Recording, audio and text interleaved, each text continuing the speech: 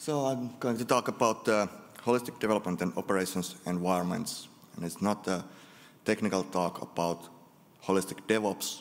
The DevOps is there in the core, but it's kind of starting to think about DevOps and how it's kind of holistic approach of things and then working upwards from there and bringing new things, everything that's surrounding DevOps and surrounding the software development, and it just grew out from there. Sorry.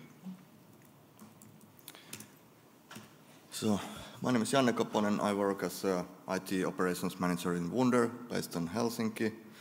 And as an operations manager, it's a great position to be because there you can help all our different people working on different disciplines. So it's not just technical stuff, but also helping people and enabling the people to do their job. So helping people to help then our customers or each other and empowering that work. So I said that it's not about DevOps, but development and operations in general.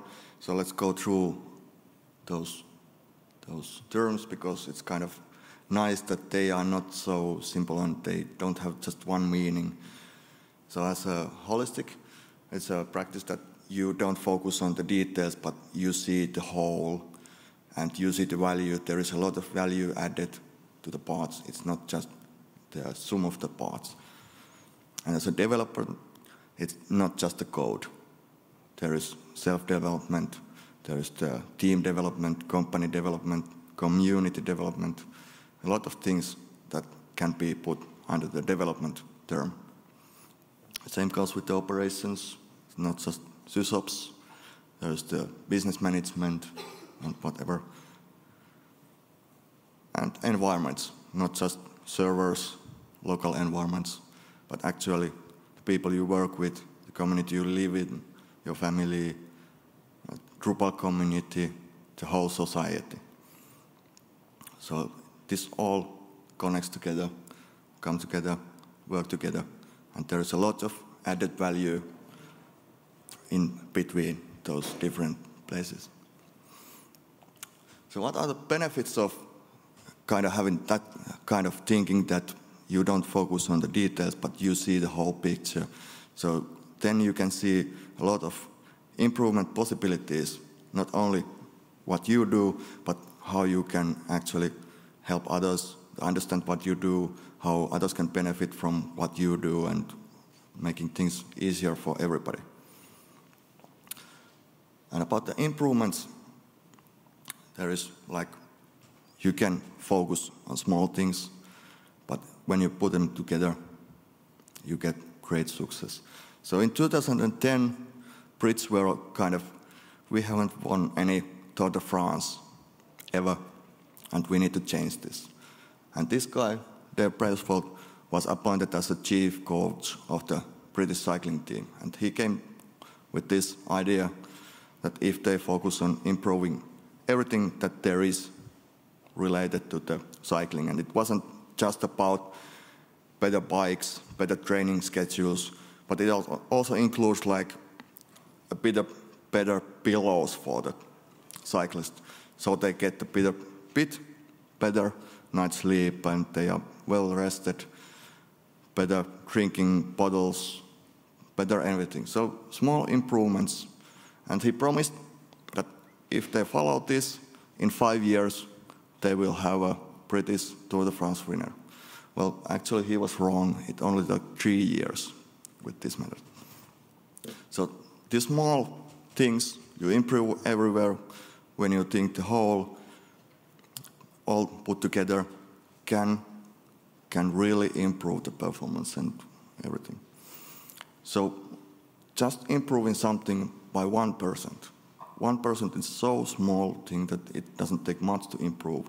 And of course you can take that it doesn't matter that much, that it's not worth doing. But of course 1% is actually quite a huge amount if you factor in all the improvements. You do a lot of those 1% improvements here and there, and different parts of the system. So you get nice interest in that you are investing. So over 1 year, if you keep up improving 1% every day, you end up with 37 times the original value. So it's huge. It's actually trying to do that 1% per day is impossible, even if it sounds like it's so small. So even 1% per week, you end up with 67% increase over the year. So small streams, big river. Of course, with the small changes, it's hard to see the change because it's small, it accumulates all over time. So there needs to be some way of measuring that change. So it's important to keep an eye what's happening, looking back where we were, where are we heading, and having some actual data. So you know that you are actually doing the correct thing. And by that, it's important to see the feedback, what's happening, what is the outcome of it, and getting those measurements, feedback, collecting all the things you can, and making decisions based on actual facts. And of course, not always everything comes together. They don't work. But with those small improvements, it's also easy to go back. Sometimes the change is not an improvement. But with small changes, it's easy to come back. Like it was nice to hear Dreas talk about the Drupal UX improvements, that we need some new modern JavaScript-based framework for the UX, for the admin side. And he said that we are not going to do it like trash the old one and replace with the new one, but we start with some small part of it, we test it and see how it goes, and so on. And then if it works, it can be extended to cover more of the admin side of the Drupal. And Toyota is really good at it. They have this Kaizen philosophy of constant improvement, and they have a really good system of collecting all the improvement ideas the employees have. And if you think that 1 million improvements, they are quite small because there are so many, but what's more astonishing is that 90% of those improvement ideas get implemented. So if you have the system in place, you can collect the ideas, you can actually implement them, and of course then afterwards measure them. Well, Toyota is still one of the leading auto manufacturers in the world. So it takes a lot of work, but it's small, it's worth doing, and it comes in and it starts rolling. You do more small improvements, and it's not only for that, but then it's multiplying. You get easier, like improving the process of actually improving. You get easier improvements, easier idea submissions, and everything like that. So instead of like setting some goal that we need to improve 10% this year, you just keep improving indefinitely, and you will get quite far with that. And there is also a problem with, if you set a goal, you may or may not reach it, but when you reach it, then you are happy that, okay, we did it, but what next? Then you kind of settle to that level, and I don't know. So there is many things where you can improve, a lot of different areas. But the idea is that with holistic ideas, that you don't improve in your own silo. You tear down the walls and work together with other people, other departments. Like Devops is one of the disciplines that brings together developers and the operations people. So it's good, like working together instead of, there might be that it's not the correct way of doing, like there is the developers and then there's the operations, and you put the DevOps like another silo between them. And then there's like, instead of one communication interface, you have two, and things get harder to pass forward. And then also DevOps need to know both sides. But when the developers and operators actually work together, and do those improvements together, there are actually the people that know the both sides, and they can actually focus on that, and you can eliminate that one silo in between. Integrating all the things, of course, in the technical perspective, it's kind of easy. You just make all the systems work together nice way, but also integrating people across the different areas and making them work together. So what we have done, we have like, of course, it's hard to like sales goes out and sell something and then they come to the developers and do this, and then it's like, that's not possible. But when they are sitting in the same table, thinking about what we are going to sell, it's a lot easier to have the dialogue there and actually offer something that you can deliver. And there are small things too, like these slides and this presentation. I did it together with, like, I have people reading through my texts, and I have these slides. I had really crappy images or graphics. And then I went to our designers and said, hey, this is something that I want. So just don't look at the pictures, but make them pretty. Find something nicer. And I kind of liked the outcome. But there was one detail. I don't know if you noticed, there was the code slide. Did anyone notice something wrong with that? If I go back. This one. So it's nice slide about code. What is that WP? That's actually WordPress code.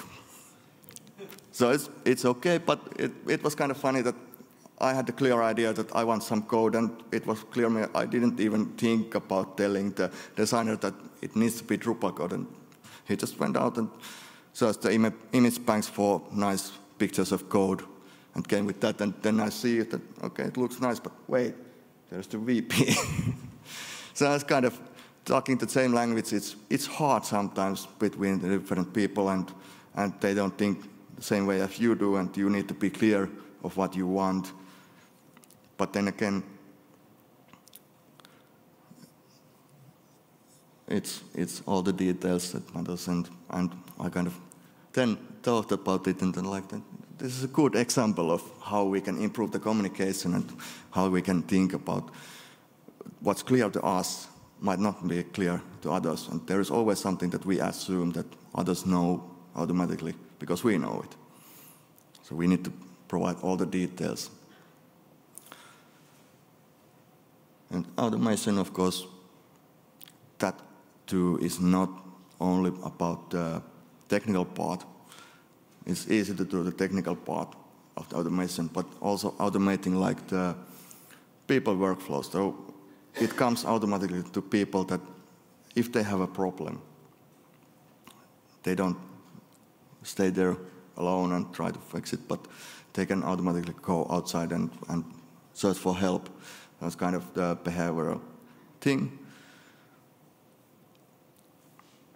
But the technical examples, there's lots of those things that you can integrate. The people part is a lot harder. You need to educate people, and you need to be present and available for them to notice that they can actually do that kind of stuff. And you probably want something more technical, so we have these wonder tools that we have been building, and it's, I don't go to details about the technology, and it's open source, and in the GitHub you can find it there. But the philosophy that we have tried to build into the system is that it's kind of covering everything that is there, like trying to get the tickets from your ticketing system into the production.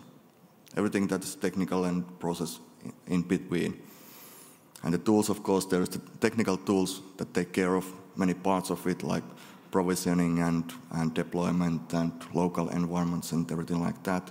But there's also the actual development of these development tools and usage of this. So it's not like this is the operations tool that we use to put the code in production, but actually empowering developers to use the tool, and they can actually do some like system configuration changes to the servers.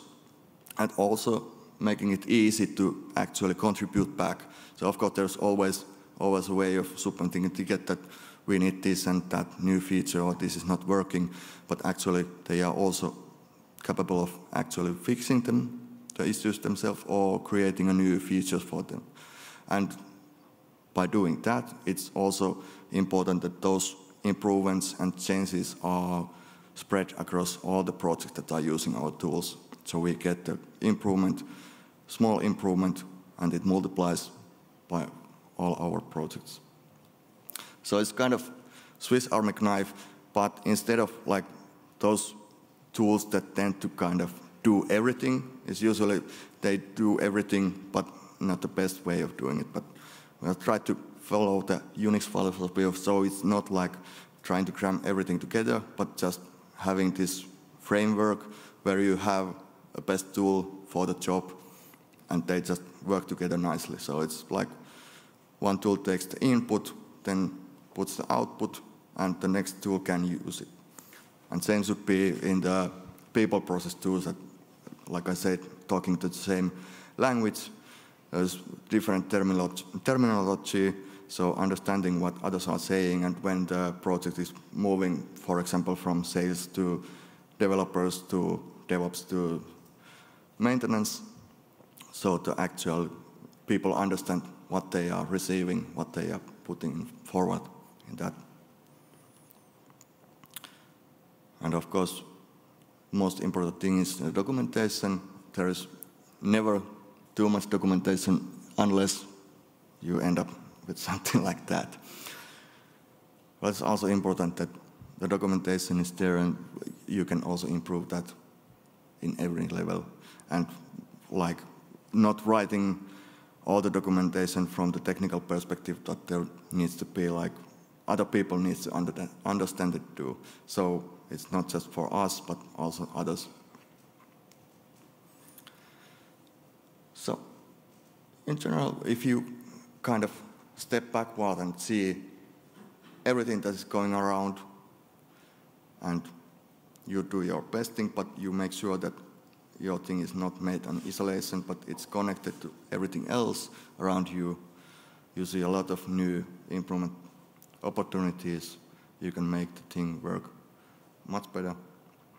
And if you focus on the change, the process of change, instead of like setting goals, you can like estimate that we are heading this way, and then after some time we should be reaching some level, but it's not like the end goal, but you just keep going and keep improving and improving the improvement. And really those small changes are worth doing if you just do them a lot. So, questions?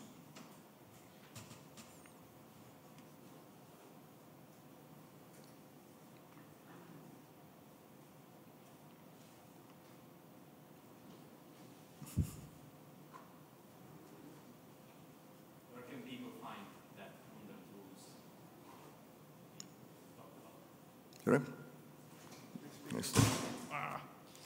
Where can people find that Wunder tools that you talked about?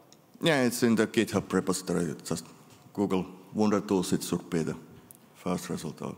It's under the Wunder.io organization. And it's open for everyone, and contributors are also welcome. The Toyota 1 million ideas in a year, is that somewhere available, or did they share how do they get these ideas? And it kind of sounded interesting to get some kind of a process to gather ideas. Well, basically it's the basis of everything in Agile. So it's the Agile process that they have somewhere around 50s, kind of with the lean manufacturing and everything like that. So maybe they have lots of material about that.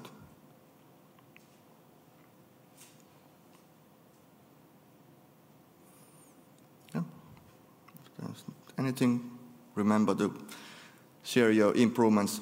Small improvements matter. Let's do it together, a lot of those, and join the contribution sprints. Well, thank you, and as I also want to improve myself, I would really appreciate any feedback. You can use that or find the session on the Con website. Thank you.